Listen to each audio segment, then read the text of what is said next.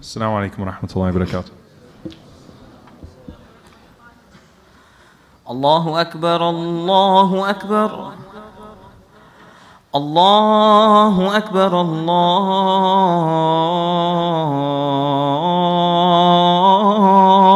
أكبر. أشهد أن لا إله إلا الله.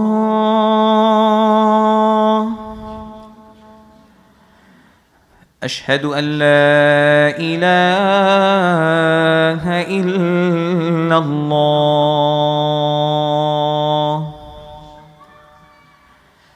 أشهد أن محمدًا رسول الله.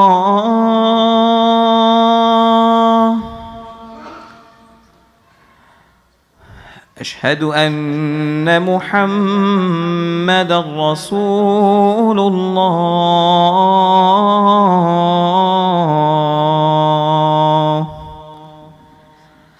حي على الصلاة.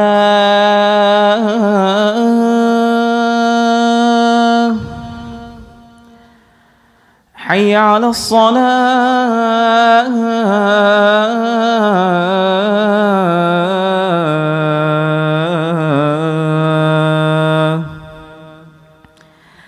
حي على الفلاح.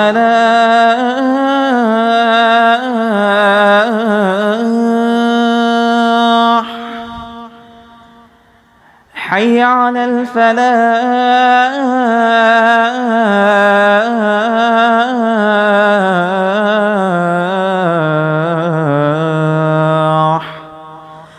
الله أكبر الله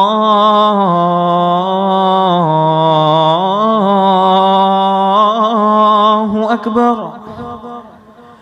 لا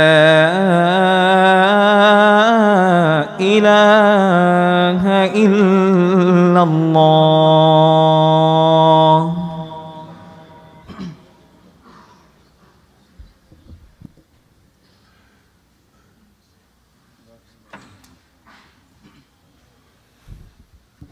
بسم الله الرحمن الرحيم. إن الحمد لله نحمده ونستعينه ونستغفره ونستهديه ونؤمن به ونتوكل عليه ونعوذ بالله العظيم من شرور أنفسنا ومن سيئات أعمالنا. من يهدي الله تعالى فلا مضل له ومن يضلل فلا هادي له.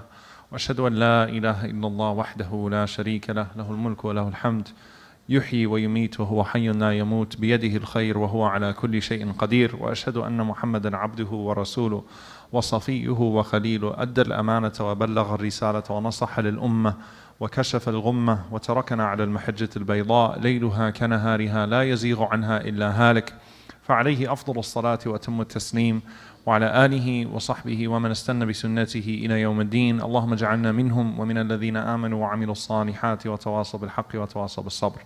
آمين يا رب العالمين. وأوصيكم ونفسي بتقوى الله، وقد أمرنا بالحق وقال تعالى: يا أيها الذين آمنوا اتقوا الله حق تقاته ولا تموتن إلا وأنتم مسلمون.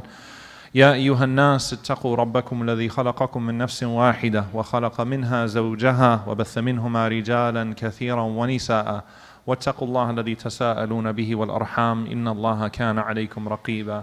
يا أيها الذين آمنوا اتقوا الله وقولوا قولا سديدا يصلح لكم أعمالكم ويغفر لكم ذنوبكم، ومن يطع الله ورسوله فقد فاز فوزا عظيما. ثم أما بعد. We begin by praising Allah, by bearing witness that none has the right to be worshipped or unconditionally obeyed except for one God, and that Muhammad sallallahu alaihi wasallam is his final messenger. We ask Allah to send his peace and blessings upon all of his prophets and messengers, upon the family and companions of our messenger sallallahu alaihi wasallam, and to join us with him and his family and his companions in Jannatul Firdaus, in the highest level of paradise. Allahumma ameen.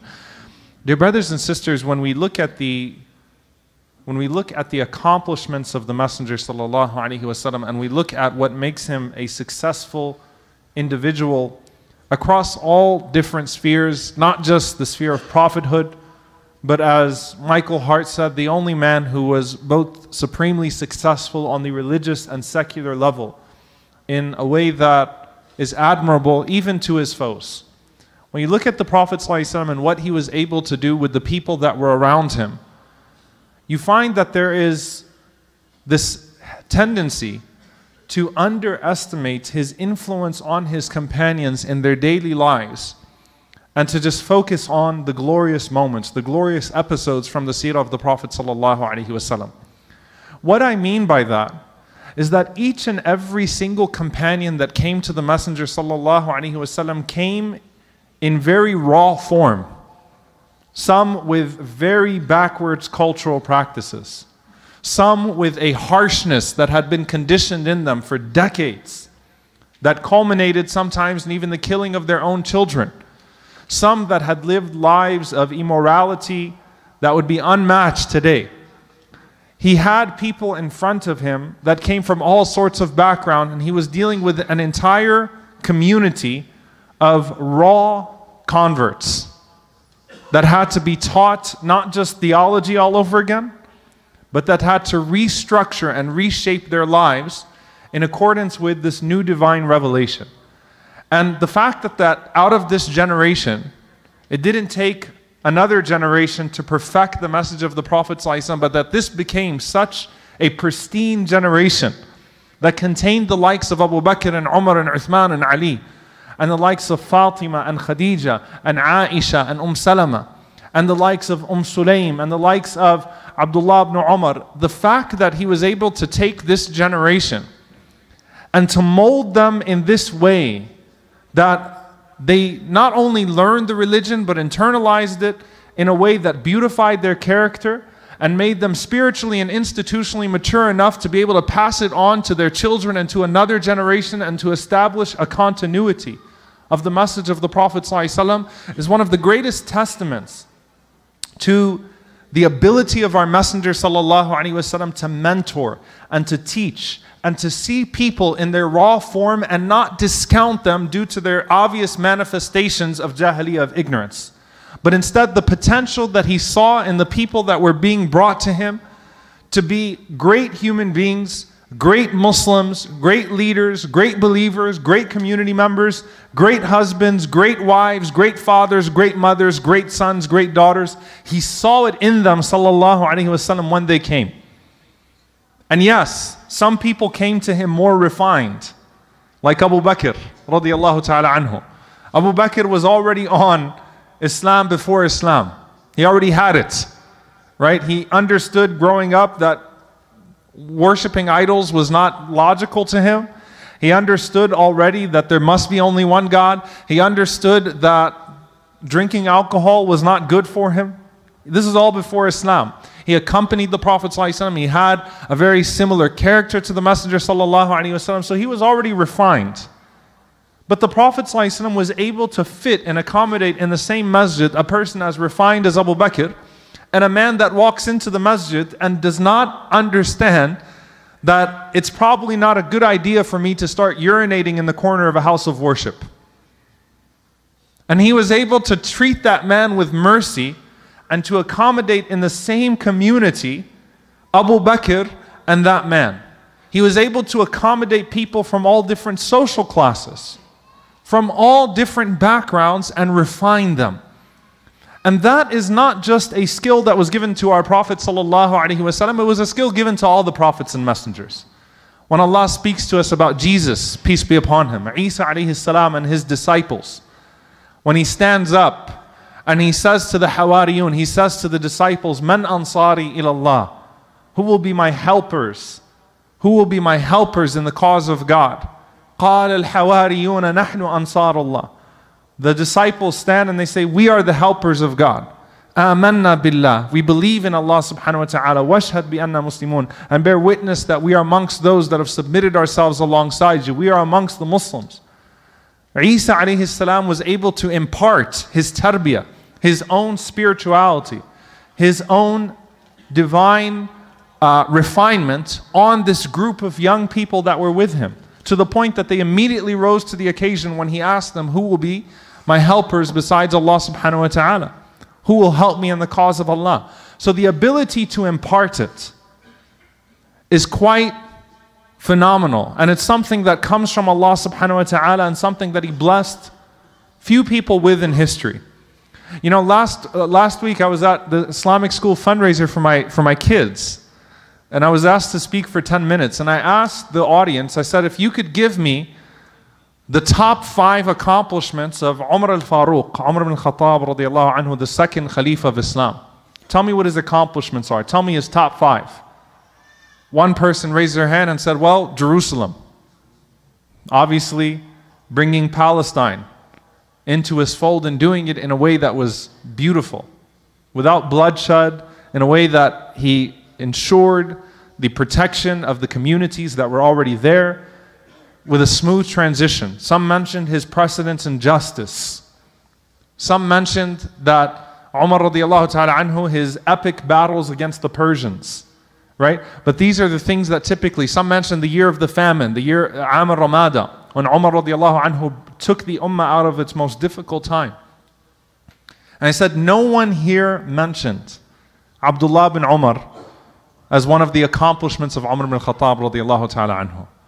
The fact that from Umar radiallahu anhu, he was able to produce a son that was exactly like him, that loved the sunnah as much as him, that walked and talked and had the same sense of justice and moral courage as him, to the point that when he passes away, the people come to Umar and say, look, can you make your son the Khalifa? We'll accept him. Because Abdullah ibn Umar would be a continuation of your legacy, of your greatness, because he represents what you represent. He instilled in him those same values. He rubbed off on him to that extent that he looked just like his father, acted just like him, and upheld the same values and love that his father upheld. Who asks for monarchy or who asks for hereditary rule in history? No one does that. But they saw the blessings of his son. And look what ends up happening. From his grandson, you have Umar bin Abdul Aziz rahimahullah ta'ala, who continues the same legacy of Umar. You have his daughter Hafsa, who has the same love for the Quran that he has. And it's in her house that the Quran was collected. That's legacy as well. The ability of Umar radiallahu anhu to impart that same love for the Quran and the Sunnah into his children.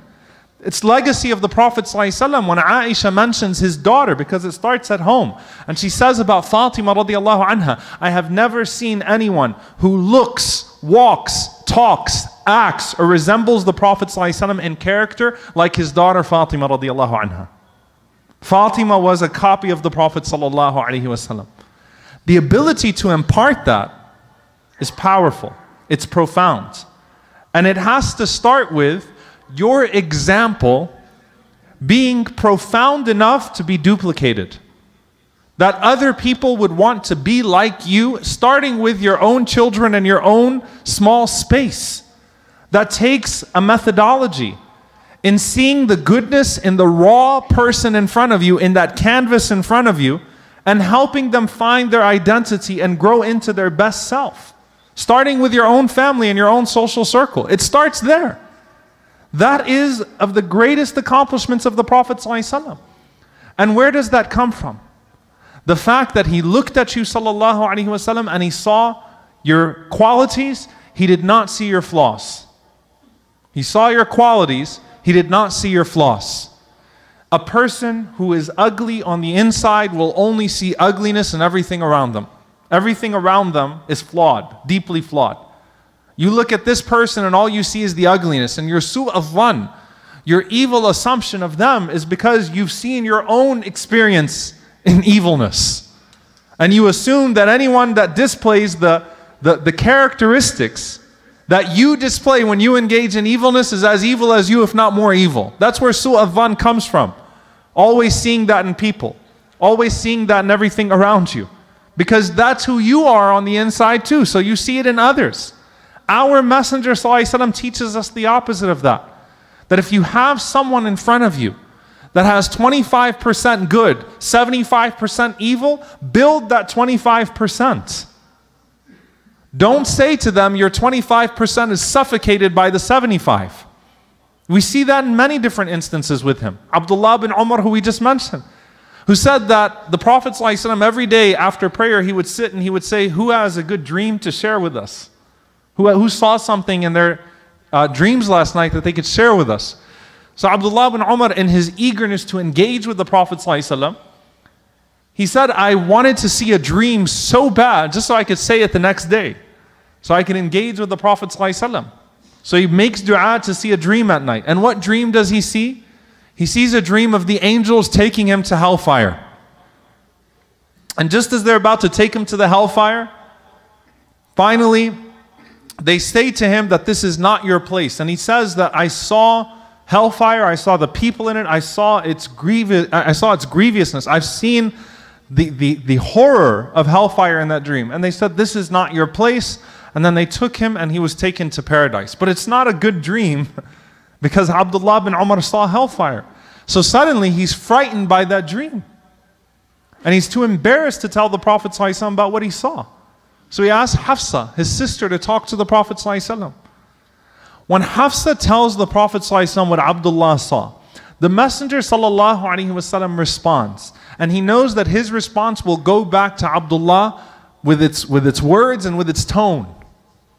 And so he says, Ni'ma rajulu Abdullah. What a blessed young man Abdullah is.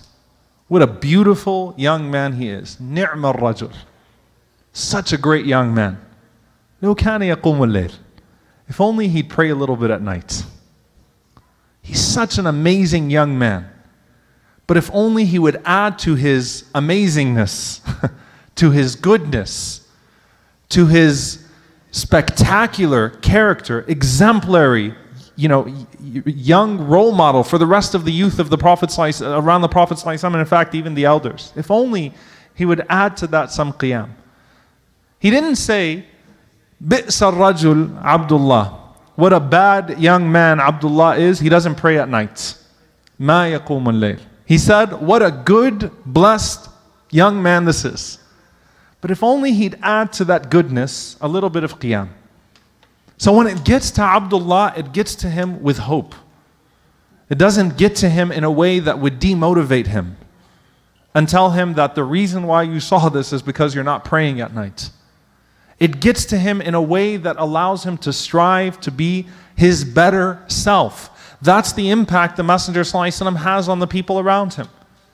He had this ability, alayhi salatu wasalam, that when you came in his presence, you left a better person. You left a better Muslim, you left a better father, a better husband, a better wife. You left a better person. You were inspired to be better by being in his presence because he never beat you down to your lower self. Instead, he built you up to your higher self. He saw the goodness in you and then built on that. With his own children, alayhi salatu wasalam. With his own family. With his closest companions. In his admonishing them, he would always qualify his admonishing them by saying something good about them first. So that they understand this is not throwing you out altogether. You think about the way we deal with each other in our community. Someone exhibits a negative quality, and we're willing to throw out everything and focus on that negative quality, and the only thing that does is it robs the Muslim community of a potentially great activist or a potentially great student or a potentially great community leader. Because we honed in on something negative about that person, we threw out everything else and we amplified the negative. We amplified the ugliness in our own ugliness. As opposed to amplifying the beauty in the people around us through our own beauty. Seeing people through that lens as opposed through the lens of beating them down. And that's our fault sometimes. When Mu'adh radiallahu anhu would lead the companions in prayer, in a masjid, the Bedouin tribe in prayer, he would lead his people in prayer, pray Isha with the Prophet ﷺ and then go lead them. And someone complained that the Prophet, he complained to the Prophet ﷺ that he took too long in his salah, that he prayed for too long. Mu'adh's gut reaction was, what a hypocrite. You don't like long salahs? You don't like listening to the Quran? What a hypocrite. The Prophet ﷺ did not tell this man, look, the Quran was revealed to me, it is beautiful, it is profound, you should enjoy reading it. And the Messenger ﷺ is the same one that would stand up at night reading the Quran until his feet would swell. He never got sick of the Quran. So you talk about just from an experiential perspective, it's hard for the Prophet ﷺ to relate to a man saying that that's too much Quran for me. If there's a disconnect there. But the Messenger ﷺ understands, I'm not going to take this man to task for that. Instead he calls Mu'adh and he says, أَفَتَّانٌ أَنْتَ يَا مُعَاذ? Are you running people away from God? إِنَّ مِنْكُمْ مُنَفِّرِينَ. Some of you run people away from Allah subhanahu wa ta'ala. It's not his fault, it's your fault for not understanding where he was at and bringing him to his better self, to where he would want to recite the Quran the way that you recite the Quran, and where he would find enjoyment the way that you find enjoyment. أَفَتَانٌ أَنْتَ? Are you running people away from Allah subhanahu wa ta'ala? Allah warns us of this in the Quran. رَبَّنَا لَا تَجْعَلْنَا فِتْنَةً لِلَّذِينَ كَفَرُوا. Oh Allah, don't make us a trial for those who disbelieve. That they would either see us, and one of the manifestations of that, the primary is that they would be given victory over the believers and think then that the cause that they fight under is a justified and a moral cause, and there's a sign that the divine power is with them as they persecute believers. That's one.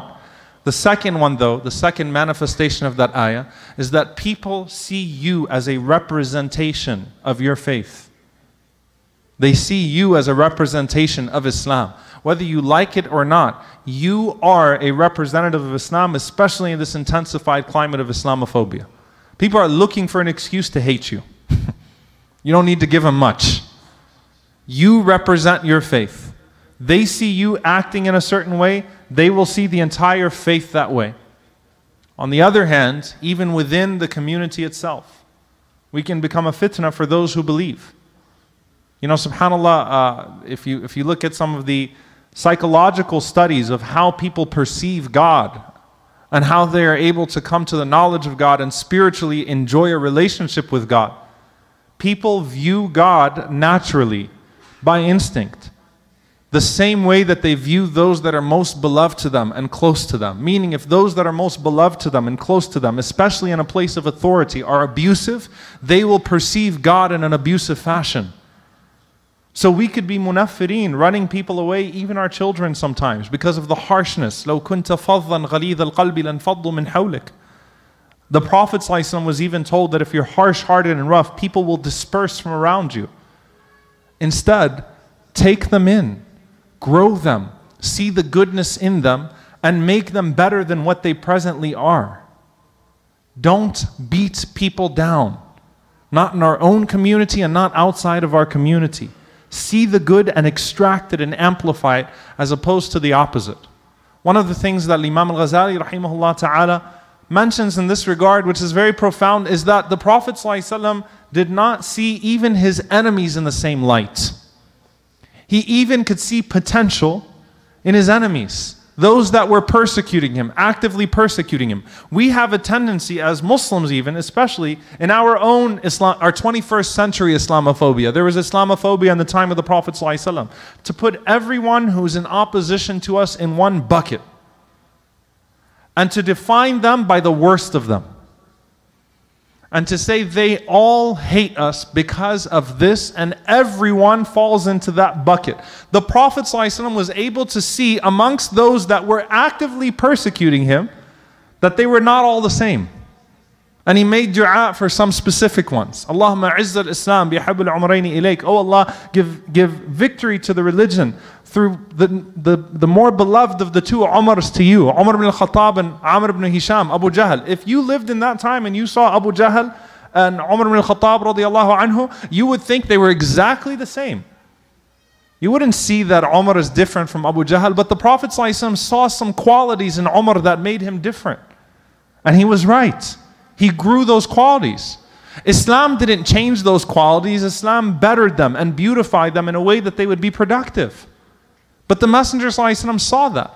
In the Battle of Badr, as the Prophet ﷺ sees the army coming towards them, these are people that want to massacre them. He looks at them and he says, إِن يَكُنْ فِي الْقَوْمِ خَيْرٌ فَفِي صَاحِبِ الْإِبْلِ الْأَحْمَرِ.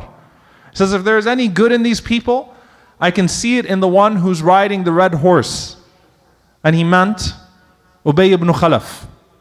He said, he's not Abu Jahl. He's not Abu Lahab. There's something different about him right now. He looks different. Not Ubay ibn Khalaf, sorry, Umayyah.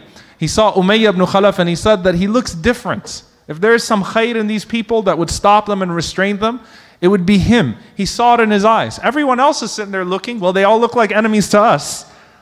They're all riding horses and carrying swords. I can't see any difference between them. I don't see any good in any of them. They all look evil. The Prophet ﷺ saw something different. And he wanted to extract that. He says that amongst these people, there are some people, أُخْرِجُوا كَرْهًا لَا حَاجَةَ لَهُمْ فِي قِتَالِنَا. Some of these people came out in the Battle of Badr to fight us, and they were forced out. They don't have any interest in killing us or fighting us. So the Prophet ﷺ mentioned some names, including Al-Abbas radiallahu anhu. He said, when you find them, be gentle with them. They're not out there to kill you.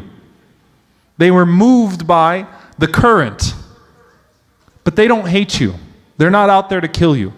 He's telling them to even distinguish amongst their enemies. So what then about your brothers and sisters? In our generalizations and putting people in buckets, bucket after bucket after bucket, so that we stop seeing people as people and we see them as groups. Isn't that what we complain about all the time? We do it to ourselves, and we do it to our enemies, and we do it to people that we perceive to be our enemies. But Allah says, "Laysu sawa." They're not all the same. No two people are the same. Each and every single person has a unique experience. And if they are living their lives in a way that's distant from Allah subhanahu wa ta'ala, then you have to try to diagnose what that experience was that made that life more convenient for them and help them see themselves out of it. Each activist has an experience. And if they are passionate about something and they're misguided in their passion, maybe, or you deem that to be a misguidance in their passion, then you have to validate the experience that made them passionate about that cause and redirect it in a way that is Islamically beloved. Not throw them off and write them off and put them all in one bucket. When you see people in front of you, make them better, don't make them worse. Because that's what we want Allah subhanahu wa ta'ala to see in us. We want Allah to see in us the good, and we want to say, we believe when we stand in prayer, and when we do what we're supposed to be doing, or we think we're doing what we're supposed to be, we believe that we're still essentially good people despite our flaws. We still believe that. We believe we should be given a chance by Allah subhanahu wa ta'ala and by the people around us, because we only see the best of ourselves, but we only see the worst of others. Everyone else is defined by their flaws. We're defined despite our flaws in our own eyes. That's a problem. And our Messenger ﷺ taught us something different. In conclusion, to make this practical as much as I can, and I apologize if it's not, and if it just seems like, a read of the Prophet ﷺ, I want you to think about the people around you that are experiencing Islam through you, that are experiencing your faith through you in some capacity. Are you making them better people, or are you making them worse? Are you making them love Allah more, or are you making them more distant from God? I want you to think about the people in your community that do work. Do you see the good in what they do and try to help them through some of the blind spots and the mistakes, or do you only see the mistakes in a way that you negate all of their good? It goes back to your own perspective of people. And then if the answer to these questions is that you are amongst those that are distancing people from Allah subhanahu wa ta'ala, it's important for you to reconsider your own connection with Allah and what you want from Allah, and how you then project that on the other servants of Allah that are around you. May Allah subhanahu wa ta'ala allow us to build the people around us and to build ourselves. May Allah guide us and guide through us. May Allah rectify our hearts and rectify through us. May Allah subhanahu wa ta'ala rectify us as individuals and allow us to be amongst those that rectify entire communities and societies. May Allah subhanahu wa ta'ala allow us to see the beauty in others and to only have our beauty seen on the Day of Judgment. May Allah subhanahu wa ta'ala forgive us for our shortcomings and make us a people who are forgiving of other people's shortcomings. May Allah subhanahu wa ta'ala pardon us and forgive us and show mercy to us and allow us to have the capacity in this world to pardon and show mercy and forgive others. May Allah subhanahu wa ta'ala bring about change in a positive way through us. May Allah subhanahu wa ta'ala allow us to be agents for all that is good. Allahumma ameen. أقول قولي هذا واستغفر الله لي ولكم ولسائر المسلمين فاستغفروا إنه هو الغفور الرحيم. If everyone could move forward, inshallah.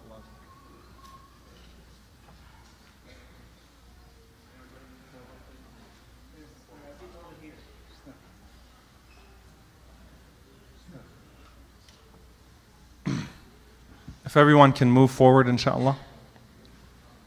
الحمد لله رب العالمين ولا عدوان إلا على الظالمين والعاقبة للمتقين اللهم صل وسلم وبارك على عبدك ورسولك محمد صلى الله عليه وسلم وعلى آله وصحبه وسلم تسليما كثيرا. اللهم اغفر للمؤمنين والمؤمنات والمسلمين والمسلمات الأحياء منهم والأموات إنك سميع قريب مجيب الدعوات. اللهم اغفر لنا وارحمنا واعف عنا ولا تعذبنا. ربنا ظلمنا أنفسنا وإن لم تغفر لنا وترحمنا لنكونن من الخاسرين. اللهم إنك عفو كريم تحب العفو فاعف عنا. اللهم إنك عفو كريم تحب العفو فاعف عنا. لا إله إلا أنت سبحانك إنا كنا من الظالمين. اللهم اغفر لوالدينا رب ارحمهما كما ربونا صغارا. ربنا هب لنا من أزواجنا وذرياتنا قرة أعين وجعلنا للمتقين إماما. اللهم انصر المستضعفين في مشارق الأرض ومغاربها. اللهم انصر المستضعفين في مشارق الأرض ومغاربها. اللهم أهلك الظالمين بالظالمين وأخرجنا وإخواننا من بينهم سالمين. عباد الله إن الله يأمر بالعدل والإحسان وإيتاء ذي القربى وينهى عن الفحشاء والمنكر والبغي يعظكم لعلكم تذكرون. فاذكروا الله يذكركم واشكروه على النعماء يزد لكم ولذكر الله أكبر والله يعلم ما تصنعون. وأقيم الصلاة.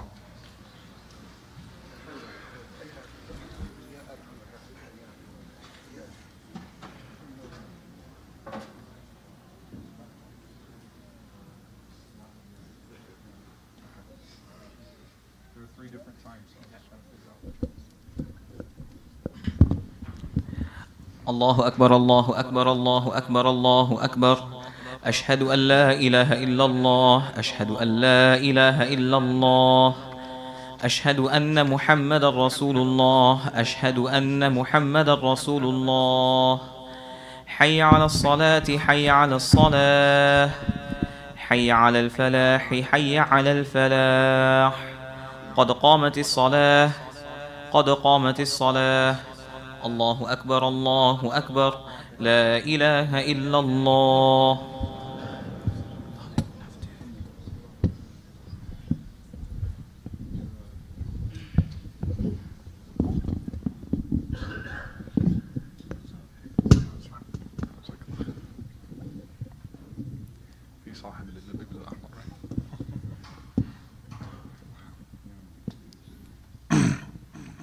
استووا استقيموا. Please make sure your lines are straight and there are no gaps between you. الله أكبر.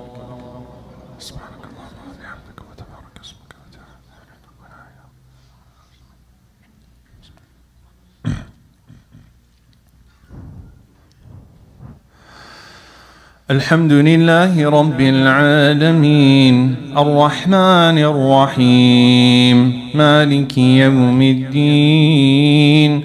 إياك نعبد وإياك نستعين. اهدنا الصراط المستقيم صراط الذين أنعمت عليهم غير المغضوب عليهم ولا الضالين.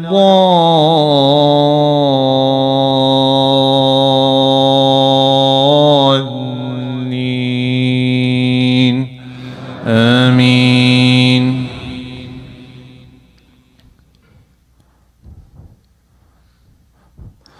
يا أيها الذين آمنوا إن جاءكم فاسق بنبأ فتبينوا أن تصيبوا قوما بجهالة فتصبحوا على ما فعلتم نادمين. واعلموا أن فيكم رسول الله لو يطيعكم في كثير من الأمر لعنتم ولكن الله حبب إليكم الإيمان وزينه في قلوبكم وكره إليكم الكفر والفسوق والعصيان. أولئك أولئك هم الراشدون فضلا من الله ونعمة فضلا من الله ونعمة والله عزيز حكيم. الله أكبر.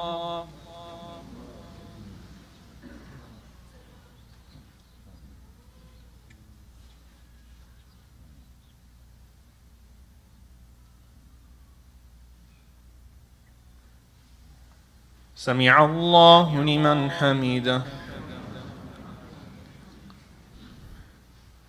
الله أكبر.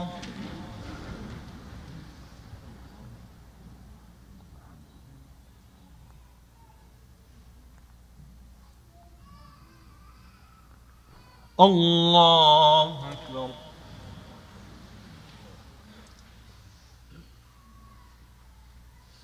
الله أكبر.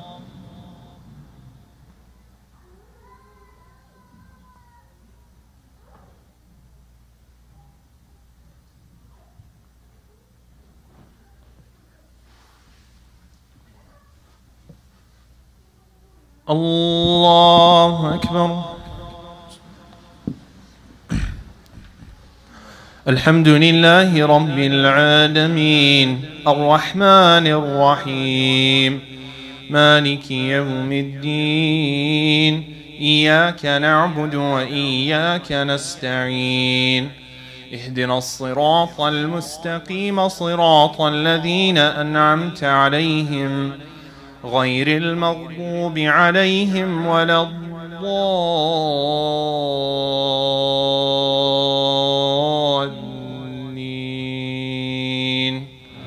آمين.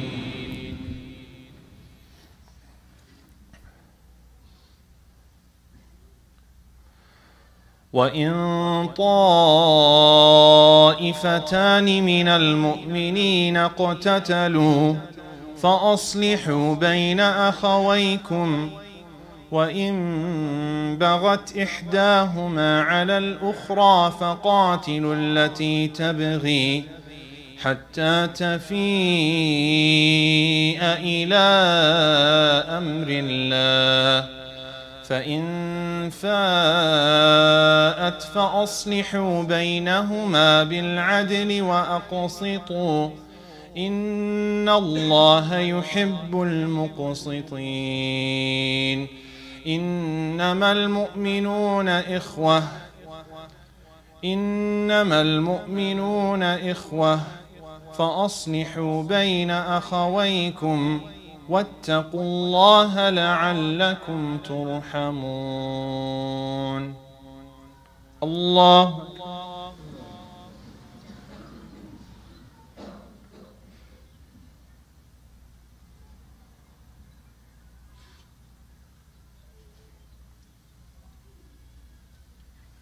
سمع الله لمن حمده.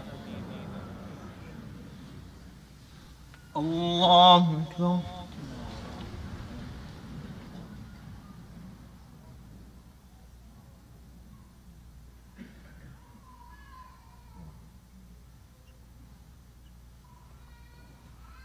الله أكبر.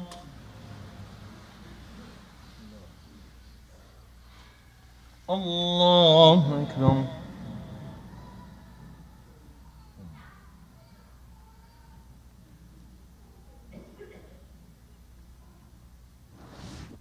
الله أكبر.